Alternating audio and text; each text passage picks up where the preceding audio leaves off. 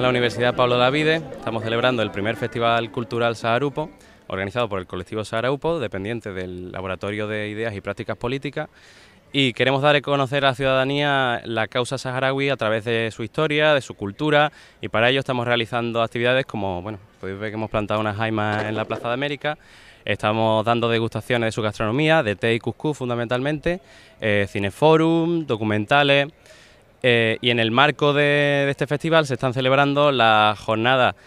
saharauis, autodeterminación de los pueblos y autodeterminación de las mujeres, que trata la temática y el conflicto del pueblo saharaui desde una perspectiva de género. Estaremos aquí desde el día 1 al 4 de octubre y cerraremos con un concierto solidario la noche del 4 en la Sala Malandar.